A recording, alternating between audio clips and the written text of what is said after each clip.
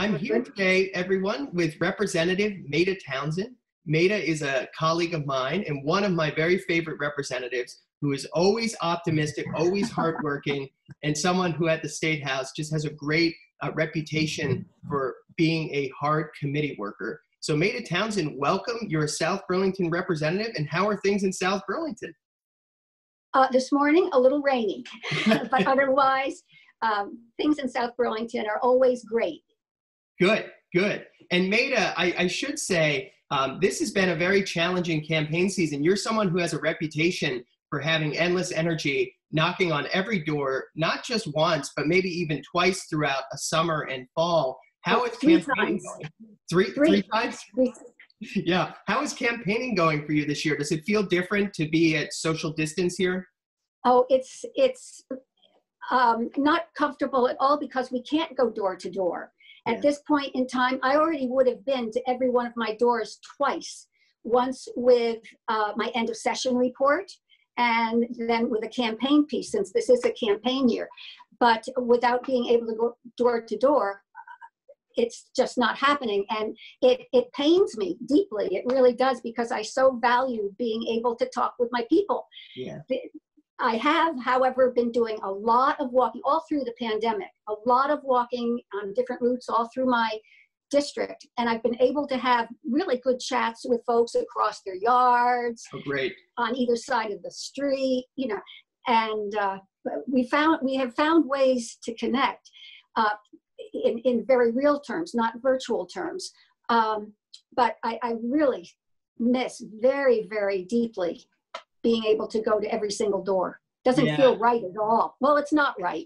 Right. Well, and when I used to knock doors in Essex, it was one of my favorite parts of the job, because you have this incredible exchange. And of course, not everyone wants to talk politics, but almost everyone, if they get the chance to, will share something that's important to them. And so I've always found that to be valuable, and particularly in this time. So I should introduce here that Maida is a member of the House Appropriations Committee, which is one of the 14 standing committees of the House that works on building our state budget. And every year, Vermont passes a balanced budget. And Maida, I was just wondering, could you share a little bit about that process and what it's like to be a member of that committee that works on the annual budget process? Well, first of all, it's great to be part of that committee. And it's a good thing that I really love hard work, which I do. I love to work very, very hard and to be challenged intellectually. And certainly House Appropriations does that. It's important for folks to understand that Vermont is the only state, I believe, in the entire nation that does not have a statute mandating a balanced budget, but we nonetheless do so with regularity, because that's what we do in Vermont. It's called fiscal responsibility, accountability, that sort of thing. And we are so focused on maintaining a balanced budget that every year when we go back into session, we do what's called the Budget Adjustment Act, because it's halfway through a fiscal year and it's time to do a true up to see if some parts of the budget have been underutilized or overutilized, or something totally unforeseen has occurred that has seriously wrenched the budget one way or the next. And we true up, we recalibrate, and we ultimately pass through the chambers and send to the governor what is called the Budget Adjustment Act of whichever fiscal year we happen to be in. The budget process is not common knowledge, but you've explained it well. Essentially, we pass a one-year budget that runs from July 1 through June 30 of the following year. Yes. And each year in the middle of the winter, when we gather at the State House in January, we do an adjustment. But tell us a little bit about how that process has been changed by COVID, because we've done something very different this year. Yeah. We've passed a first quarter budget. Can you tell us about that? Yeah. But well, before we could even pass the first quarter budget, we had to readjust the fiscal year 20 budget, which we did. And just very quickly, because it informs the way we had to approach the phase 1 21 budget. For the second budget adjustment for fiscal year 20, what we did first was look at a series of adjustments which the administration brought to us. They were adjustments, some of them were because there was underutilization in certain functions of government, or in one instance, there was actually more revenue coming in than had been anticipated. In any case, they brought to us what was approximately $52 million worth of adjustments that had no negative impact on individuals or programs. And that 52 million basically covered the hole, which was virtually instantaneously created by the pandemic. The money just disappeared when we had to lock down, for all intents and purposes, state government. It nonetheless left hanging out there approximately $143 million in lost revenue, because various of the taxes, the income tax, sales and sales, rooms and meals, the payment of those taxes, which are a huge piece of state revenue, those had been deferred to, July 15th, right, a date that we just went past. So we had to figure out how we were going to recalibrate, balance that the end of year, the closeout of fiscal year 20. We had the 52 million to take care of the quote unquote disappeared money, thanks to this pandemic, but we still had hanging out there what to do with regard to the hole made by deferred revenues. And we had to decide whether to drain our reserves or borrow from the coronavirus, the Corona Relief Fund, borrow, understanding it would be paid back. And we got signals out of Washington that it would be acceptable if we were borrowing. We weren't using, we were borrowing to pay back that amount, which was the direction we went. But it was a very unusual budget adjustment to finish out fiscal year 20. And immediately, I mean, it was literally from one day to the next, we had to pivot and start on phase one of the fiscal year 21 budget. And it was only phase one because of those deferred revenues, those deferred tax dollars, which weren't due in until the middle of July. And we could not, with a straight face, put together a budget for the full year of fiscal year 21 without knowing what was going to be coming in from those revenues. Would all of those deferred revenues be coming in?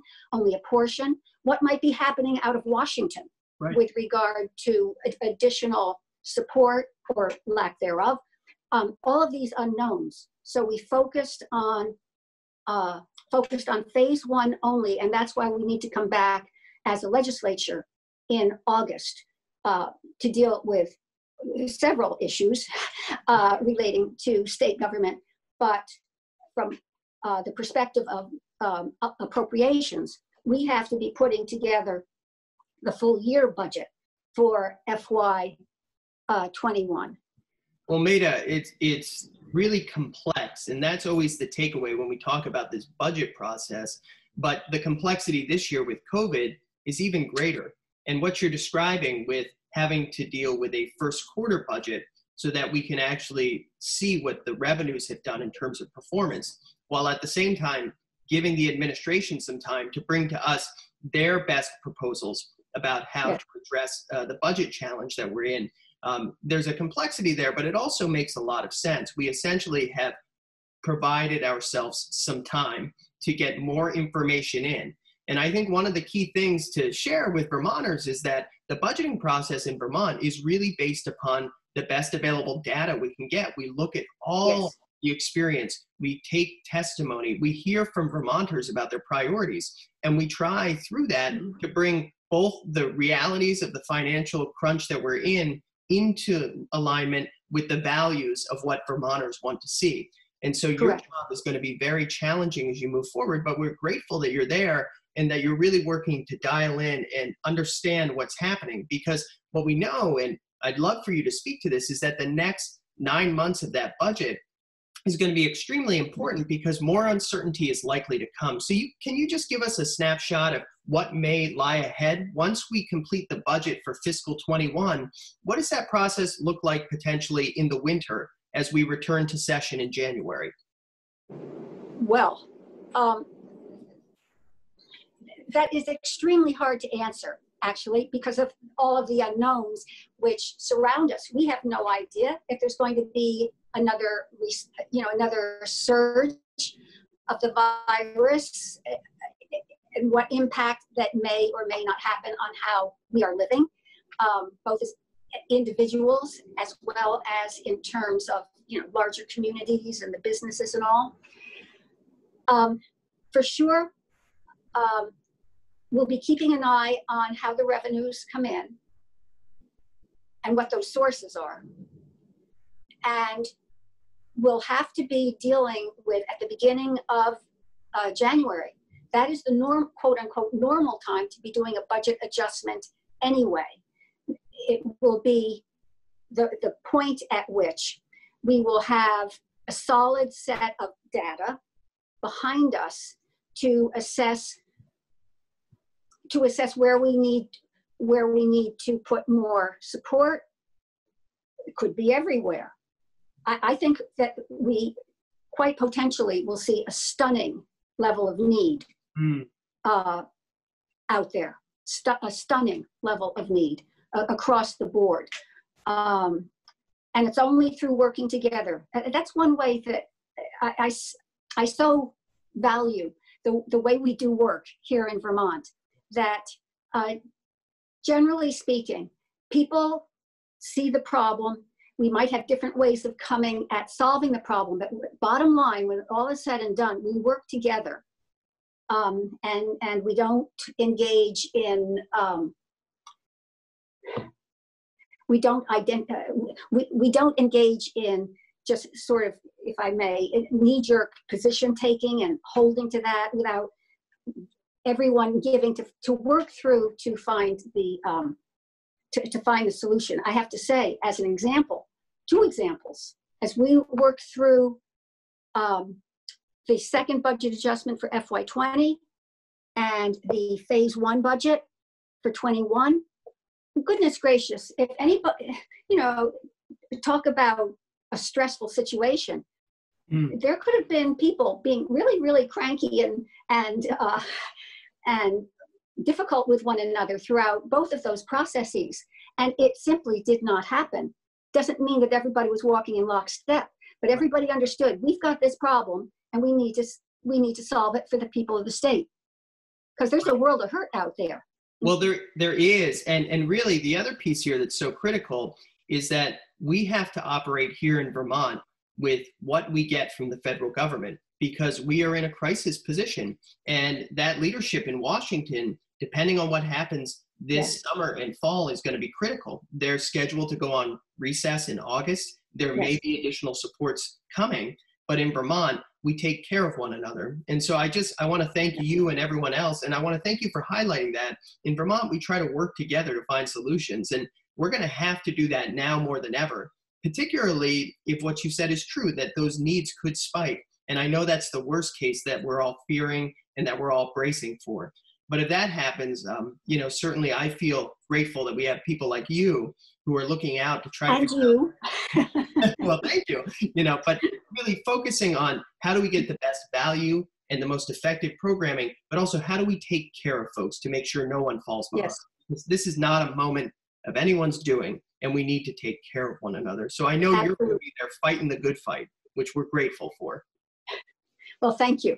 And I should add too, lest it be forgotten, we have held in reserve some of the Corona money, which came via the CARES Act to Vermont. Part of that $1.25 billion has been reserved so that we may put that to best use when we enter into our discussions in August, once we're able to see how things have been shifting. Right. Since we adjourned. Absolutely. There's already over $1 billion out there to the communities, to individuals, to businesses, supporting people across this state. Over $1 billion in COVID money we were able to put out. And we will move on doing the best we can to help folks across the state. Yeah. Well, Maida, I want to thank you for taking some time to chat with me this morning. I know you're very busy and that you have a lot going on. And I know that for what it's worth, as I've talked to folks in South Burlington, I had a community meeting that someone hosted on Zoom last night And folks had nothing but good things to say about you as a state representative. And I visited. That's very nice. Yeah, well, I visited with our state's attorney, Sarah George, recently, and we were talking about the South Burlington reps, and she said no one works harder than Maida Townsend. She has a reputation for knocking on every door twice. So, certainly it sounds like it's even 3 times. So we got to spread the word about that. But I just want to thank you for your service, and Maida, tell you how grateful I am to have you supporting me in my candidacy for state senate. It really means a lot to have leaders of your caliber behind me, and I'm grateful for the support. I hope we can work together. And as we move forward, I'm really hopeful that we will be able to find ways during this crisis to take care of one another. And I know you share that value. Yeah. It's something I'm grateful for as a colleague. Absolutely. Yeah, great. All right, Maida. Well, look, I don't want to take any more of your time, but thank you so much for joining here. And I look forward to chatting soon. I'll be seeing you, and hopefully we'll be knocking on each other's doors at some point. We'll see. Oh, that would be wonderful. Wonderful. You take care.